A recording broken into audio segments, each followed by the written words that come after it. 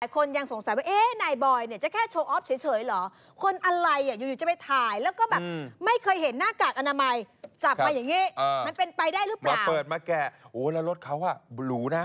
รถหรูนะรถหรูบางทีอะนอนบอกว่าโอ้โหมีคนสั่งออเดอร์เยอะมาเลยเปิดท้ายรถให้ดูว่ามีของบางทีไปนอนในปั๊มน้ำมันก็มีเนี่ยเพราะว่าบอยไม่เชื่อแป้งคือแฟนเขาแป้งเคยบอกแล้วว่าอย่าไปขี้โม้ในบอยลักษณะ Facebook คนจะรู้เป็นคนโอ้อวดนิดนึงเป็นสร้างภาพเล่นใหญ่หน่อยงานก็เลยจะเข้าแต่ว่าที่นี่งานเข้าลักษณะนี้คุณผู้ชมคะสังคมยังอยากได้คำตอบจากบอยว่าบอยพูดจริงหรือเปล่าสิ่งที่ต้องตามต่อก็คือเรื่องของเส้นทางการเงินเส้นทางการเงินของนายบอยจะเป็นอีกหนึ่งกุญแจดอกสำคัญที่อาจจะสาวไปถึง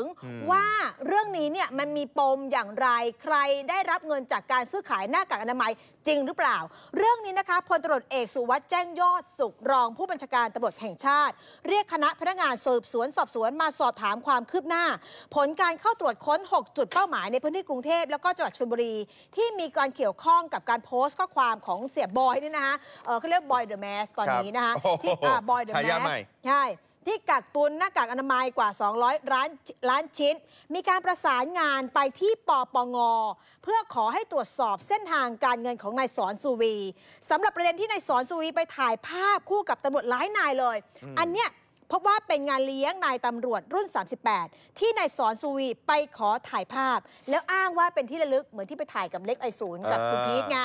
นะทีนี้นะคะคุณพีทก็บอกว่าไม่รู้เรื่องแล้วก็บอกว่าให้ทักทายชาวพัทยาก่อนทักทายเสร็จก็กลายเป็นตัวแบบตัวประกอบแล้วตอนนี้จะแจ้งความดำเนินคดีด้วยนะใช่ทีนี้นะเรื่องนั้นน่ะเขาจบไปเรื่องของนายพิตินันรักเอียดที่นายบอยเนี่ยก็ไปถ่ายรูปด้วยเดี๋ยวตำรวจจะเรียกนายพิตินันรักเอียดซึ่งเป็นคณะทำงานของคุณร้อยเอกธรรมนัสซึ่งถูกปลดไปแล้วนะฮะก็จะมาถามว่ามีความสัมพันธ์ยังไงกับนายสอนสุวี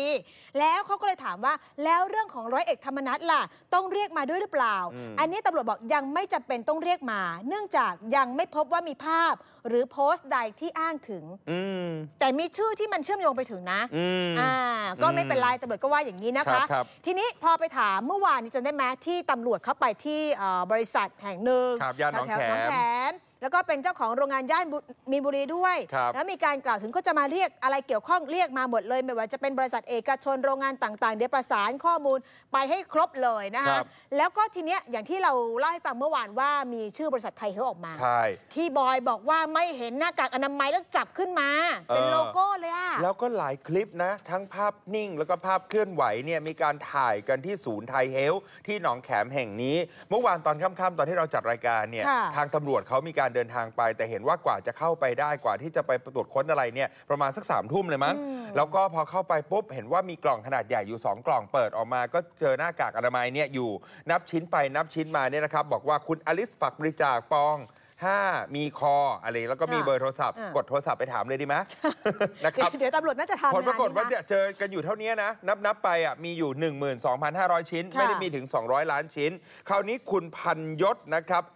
อัครอมรพงศ์คนนี้นะครับประธานยุทธศาสตร์พรรคพราดรภาพและอดีตประธานที่ปรึกษาบริษัทไทยเฮลจำกัดก็เลยเอาออกมานั่งโต๊ะชี้แจงกับสื่อมวลชนเมื่อคืนนี้บอกว่าที่มีภาพถ่ายคู่กับนายสอนสุวีหรือว่านายบอยเนี่ยบอกว่าจริงๆรู้จักกันไม่ถึง1 เดือนเพราะว่านายสอนสุวีมาขอให้ช่วยหาหน้ากากอนามัยให้เนื่องจากว่ามีคนจีนติดต่อขอซื้อนำไปบริจาคในช่วงที่มีการแพร่ระบาดของโควิด -19 ที่เมืองจีนก็ยืนยันว่าไม่ได้มีความสนิทสนมอะไรกันกับรัฐมนตรีแล้วก็ผู้ช่วยรัฐมนตรีเลยก็ต้องมีการอธิบายกันแบบนี้ส่วนกล่องหน้ากากอนามัยที่มีชื่อว่าไทยเฮลนั้นนายพันยศอธิบายว่าไทยเฮลเป็นเพียงชื่ออาคารใส่ชื่ออาคารเพราะอยากให้กล่องดูเรียบร้อยก่อนส่งไปจีนเป็นการส่งออกก่อนจะมีการประกาศเป็นสินค้าควบคุมก็ไม่ได้เป็นการกักตุนแต่ว่าซื้อมาใช้ในครอบครัวและพนักงานพอมีคนมาขอก็บริจาคให้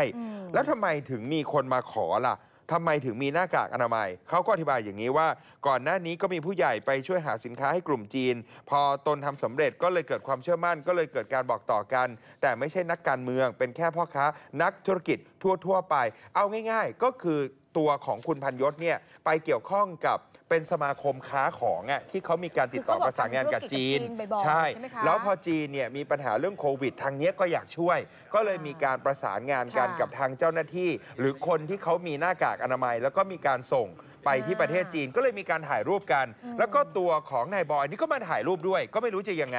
นะแล้วก็เอามาโพสต์กันว่าแบบมีข้าวมีของคราวนี้เอาของมาทิ้งไว้แค่วันเดียวอย่างที่เราเห็นในคลิปจำนวนเยอะๆหลังจากนั้นคนจีนเขาก็ไม่การนำส่งไปยังต่างประเทศเองโดยที่ก็ไม่รู้ขั้นตอนกระบวนการว่าทำยังไงเรื่องนี้พันยศบอกไม่รู้เรื่องฟังเสียงดูนะครับข้อมูลไปแล้วนะฮะว่าสินค้าที่พบนะครับก็มีอยู่บ้างนะครับแต่ไม่ได้เป็นการกักตุนสินค้าเพราะว่าเราไม่มีความสามารถและเราไม่ใช่โรงงานนะครับเราเป็นเพียงแค่นักธุรกิจคนหนึ่งในการทำงานตรงนี้นะครับไม่มีครับไม่มีความสามารถพิเศษใดๆกับทางหน่วยงานราชการนะครับหรือว่าทางรัฐมนตรีท่านใดเลยนะครับต้องบอกว่าตรงนี้เนี่ยเป็นการที่ทั้งสื่อหรือว่าคนอื่นเนี่ยตีความเข้าใจผิดกันไปนะครับไม่เกี่ยวกับท่านเลยนะครับท่านก็ทำงานของท่านผมก็ทำงานของผมนะครับแล้วก็ได้รับมอบหมายมานะครับจากใครก็ตามเนี่ยถ้าผมช่วยได้ผมก็จะช่วยนะครับก็จะทำนะครับก็เป็นเรื่องธุรกิจธรรมดาซึ่งใครๆก็ทำได้นะครับพี่ๆก็ทำเองได้นะครับไม่ได้มีอะไรซับซ้อนครับผมเห็นคลิปเพียงสั้นๆผมยังไม่สามารถระบุได้เลยว่าในคลิปนั้นน่ะพูดวันตรงไหมนะครับซึ่งในวงการหน้ากากปัจจุบันเนี้ยเขามีหลอกทำคลิปเป็นเยอะแยะนะครับว่าบางคนทำคลิปว่ารับหน้ากากวันนี้แต่จริงๆแล้วพูดไปตั้ง 5-6 วันก็มีนะครับเพื่อที่จะเอาไว้ทำเกี่ยวกับธุรกิจต่อไปก็มีนะครับมีหลายแบบนะครับคุณบอยนี่เราไปเจอกันที่บ้านของผู้ใหญ่ท่านหนึ่งนะครับก็ให้ช่วยเหลือในเรื่องของการจัดหานะครับเพราะว่าเห็นว่าทางคุณบอยเนี่ยมีทางชาวจีนประสานงานมาว่าอยากให้ช่วยจัดหาเรื่องของหน้ากากอนามัยให้นะครับผมเองก็ทำหน้าที่ประสานนะครับเนื่องจากว่าผู้ใหญ่ท่านนี้มีอายุพอสมควรก็ให้ผมเนี่ยช่วยประสานงานทีนะครับแค่นี้เองนะครับและหลังจากนั้นเนี่ยก็มีการนัดหมายทานข้าวกันนะครับที่เห็นใครๆก็บอกว่าเพิ่งจะรู้จักบอยไม่นานไม่ค่อยสนิทกับบอยสักเท่าไหร่แม่บอยนี่โดดเดี่ยวนะแต่ว่าเดี๋ยวตำรวจไปตามเส้นทางการเงินของบอยต่อตอนนี้รู้สึกบอยจะโดนแค่พรบคอมไปก่อนใช่ไหมส่วนเรื่องหน้ากากอนามัยกักตุนอะไรยังไงเนี่ยไปตามกันต่อทีนี้หนึ่งในจะเรียกว่าเหยื่อได้หรือเปล่าดิฉันก็ไม่แน่ใจแต่คือเอาเป็นว่าคนที่โดนหางเลขไปด้วยก็คือคุณพีททองเจือที่ตัวของนายบอยเนี่ยไปเยี่ยมกองละครนะคะแล้วก็ไปถ่ายไลฟ์ให้คุณพีทเนี่ยทักทายเซฮายกันไปปรากฏว่าตัวของคุณพีทพร้อมภรรยาคุณเจงนะคะแล้วก็ลูกสาวเนี่ยก็ไปเข้าพบพนักงานสอบสวนที่สน.ปทุมวันแล้วลงบันทึกประจำวันเป็นหลักฐานยืนยันความบริสุทธิ์แล้วก็บอกว่าไม่รู้จักเป็นการส่วนตัวกับนายบอยสอนสุวีแล้วก็อยากจะเรียกร้องให้นายบอยเนี่ยออกมาแสดงความรับผิดชอบมากกว่าจะกล่าวคำว่าขอโทษค่ะจำลองคือต้องการที่จะแจ้งเรื่องคลิปดังกล่าวที่เกิดขึ้นนะครับคือตอนนี้ในแง่ของกฎหมายเนี่ยยังทำอะไรเจ้าตัวที่เขาลงคลิปนี้ไม่ได้ เพราะปคบก็คือหน่วยงานที่ดูแลเรื่องนี้ยังไม่ได้ดำเนินคดีเพราะฉะนั้นเนี่ยสิ่งที่เราทำได้คือออกมาแสดงความบริสุทธิ์ใจแล้วก็ทำหลักฐานเตรียมเอาไว้ถ้าขบวนการทั้งขบวนการนั้นโดนดึงแล้วก็ลากออกมาทั้งขบวนการเนี่ยเราก็สามารถเอาเอกสารนี้มาแสดงว่าเราแสดงตัวอย่างชัดเจนแล้วว่าเราไม่มีส่วนเกี่ยวข้องใดๆทั้งสิ้นแล้วก็บริสุทธิ์ใจแต่ในแง่ของการสอบก็ต้องเป็นไปตามขั้นตอนว่าเราเกี่ยวจริงไหมหรือเป็นสิ่งที่เราพยายามที่จะแก้ตัวแต่อันนี้มันจะบอกเองว่าเราไม่เกี่ยวจริงๆอย่างที่สองที่วันนี้ที่จะพยายามจะแจ้งก็คือมาตรา326นะครับเป็นการลากบุคคือง่ายๆสั้นๆลากบุคคลที่3เข้าไปเกี่ยวข้องนำมาซึ่งความเสียหาย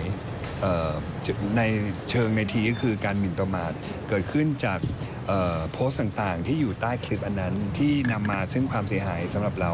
นะครับซึ่งตอนนี้เจ้าหน้าที่ตำรวจก็รับเรื่องรับฟังแต่ยังไม่รับแจ้งแล้วประกอบกับเพจแหม่มโพธิ์ดำก็ปิดหนีไปแล้วนะฮะทำให้เกิดความวุ่นวายมากพอสมควรตรงนี้ผมคิดว่าเป็นประเด็นที่น่าสนใจเพราะว่าเพจเขาแข็งแรงมากและคนฟอลก็อลังการแต่วันหนึ่งลุกขึ้นมาปิดเนี่ยแสดงว่ามันต้องมีอะไรสักอย่างที่ทำให้เพจนะคะก็ไปแสดงความบริสุทธิ์ใจแล้วก็ตั้งคำถามเกี่ยวกับเรื่องของเพจแต่จริงๆเพจแหม่มโพธิ์ดำเนี่ยนางจะปิดเปิด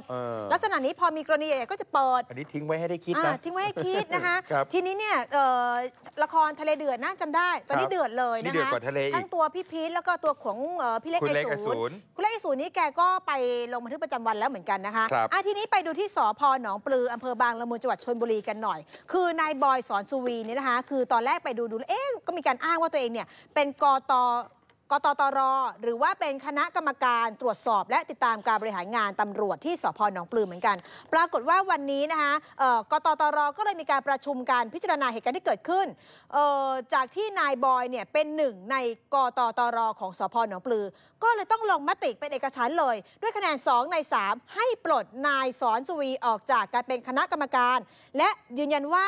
การกระทำใดๆของนายสอนสุวีไม่เกี่ยวข้องกับคณะกรรมการจากนี้จะได้มีการนำหนังสือแจ้งไปทราบไปยังผู้ว่าราชการจังหวัดชลบุรีต่อไปค่ะคุณผู้ชมครับในขณะที่เพจแหม่มโพธิ์ดำเนี่ยปิดเปิดนะครับแต่ว่าก็จะมีเพจหนึ่งเหมือนกันที่เขาอยากจะให้มีการเปิดเดี๋ยวก่อนอื่นนะครับมีเสียงใช่ไหมของกตตร.หนองปลือใช่ไหมที่มีการสั่งปลดเอาไปฟังสักหน่อยครับวันนี้คณะกรรมการกตตร.สพ.หนองปลือก็ได้ร่วมพิจารณาเห็นว่าคุณสอนสุวีเนี่ยทำความเสื่อมเสียชื่อเสียงให้กับกตตร.สพ.หนองปลือนะครับเลยมีมติเป็นเอกฉันท์ให้ท่านพ้นตำแหน่งจากกตตร.สพ.หนองปลือตั้งแต่บัดนี้เป็นต้นไปการกระทำใดๆของนายสอนสุวีในครั้งนี้และครั้งหน้าไม่เกี่ยวกับกตตร.สพ.หนองปลือนะครับขอบคุณครับทุกท่านครับเรื่องนี้คือลงนามแล้วเรียบร้อยหรือยังไงบ้างคะก็เดี๋ยวจะต้องนำเสนอให้กับทางจังหวัดให้พ้นจากตำแหน่งนะครับเป็นคำสั่งครับค่ะในแง่ของความรู้สึกของคณะทำงานเองนะคะของกตตร.เนี่ยหลังจากที่ก็ปลดออกจากการเป็นกตตร.กตตร.นี่นะคะเขาบอกว่าเกิดขึ้นตามรัฐธรรมนูญปี 40 วัตถุประสงค์ก็คือจะให้ประชาชนเนี่ยเข้าไปมีส่วนร่วมในการตรวจสอบติดตามการบริหารงานของตำรวจในทุกระดับแต่ดูเหมือนว่านายบอยเนี่ยจะใช้ตำแหน่งแห่งหนตรงนี้ไปแอบอ้างแล้วก็แบบโอ๊ยนี่เป็นคณะกรรมการกตตร.นะอย่างนั้นอย่างนี้เสื่อมเสียงตัวของนายบอยเนี่ยเคยเป็นที่ปรึกษามาก่อนคุณผู้ชมเป็นที่ปรึกษาของกตตร.หลังจากนั้นก็ได้เลื่อนนะครับให้เป็นคณะกรรมการกตตร.นี่แหละเห็นว่าเคยจัดคอนเสิร์ตที่บางละมุงด้วยแล้วก็มีการทำเรื่องของสะพานก็เหมือนทำอะไรไว้บ้างนะมีการบริจาคอะไรอย่างเงี้ยคุณผู้ชมครับแต่ว่าสุดท้ายก็เนี่ยโดนปลดกันเป็นที่เรียบร้อยแล้วนะครับกดติดตามและกดกระดิ่งแจ้งเตือนจะได้ไม่พลาดคลิปใหม่ๆจากNEW18กันนะคะ